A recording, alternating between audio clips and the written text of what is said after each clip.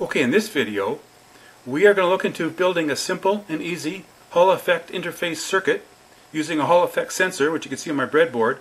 So this is a 3-terminal TO92 package Hall effect sensor, and they're very easy to get.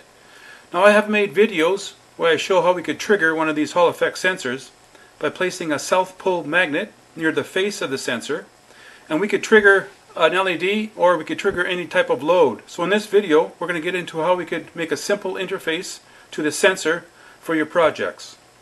Okay, to get this Hall effect sensor up and running, we have to solder it to a proto board, put it in some kind of enclosure with terminals so we could hook up power.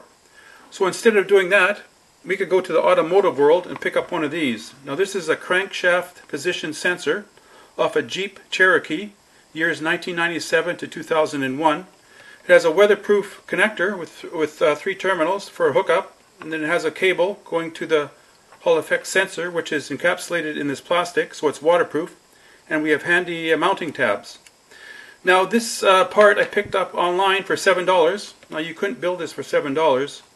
I've seen it in Walmart for $8, and you can get it on Alibaba or AliExpress.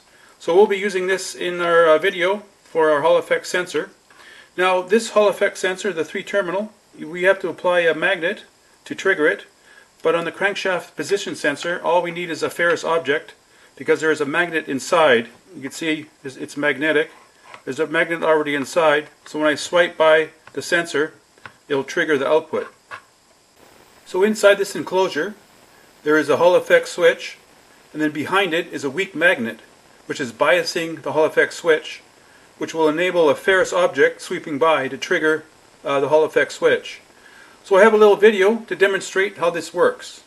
Now if we bring a ferrous target up to the Hall effect sensor, we get no output. But if we take a north pole magnet and we feed it on the back side of the sensor until it just comes on, you can see it just comes on. Now we're biasing the Hall effect sensor. Now when we bring a ferrous object or a ferrous target up to the Hall effect sensor, it will detect it. So as long as we have that bias present, we could actually make a sensor that will sense ferrous targets. Okay, I have the sensor powered up with 5 volts, and on the signal output pin I have a 1K pull-up resistor to 5 volts in series with an LED, as you can see in the breadboard. Now this is the simplest circuit. There's no microcontroller involved. So if I bring a ferrous object up to the sensor, you can see the LED comes on, and if I swipe it, you can see it pulses it. If you look at the scope, you can see that it's a very clean signal. There's no bounce. So this is a very simple circuit. All you need is an LED and a resistor. Okay, I have added a transistor to my circuit. It's a PNP transistor, so we could drive some heavier loads. And my load in this case will be my beeper, which you can see on my breadboard. So now when I bring a ferrous object up to the sensor, it will activate the beeper and light the LED. If I swipe it, get pulses. So now you could drive any type of load in your circuit. Okay, my last circuit, I have my sensor hooked up to my Nano, and I have a little program running. So when I swipe my sensor, it will toggle pin 13, which is the LED on board the Nano, and also the LED in the bottom left hand corner.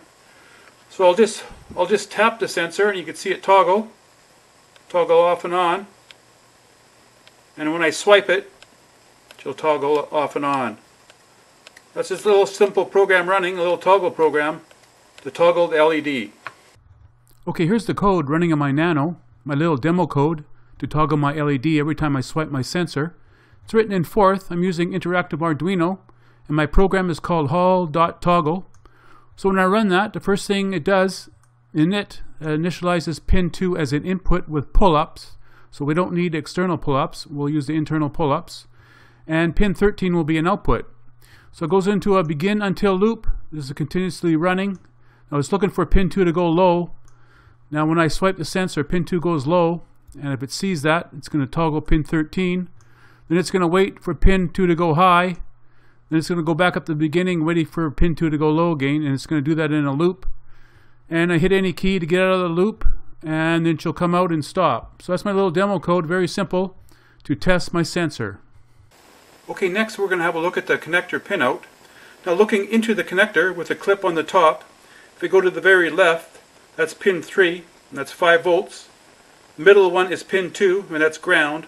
And the pin on the very right, that's pin 1, and that's the signal output. It's open collector. And that feeds our microcontroller, so we need a pull-up resistor, either external or internal to the microcontroller. So that's simple. That's just the 3 connectors, and we could hook that up to our breadboard, and we could test out this sensor. Now, there's other sensors online for different vehicles. You could check them out, and you could get them pretty inexpensive also. So check online for automotive sensors that you could use in your projects.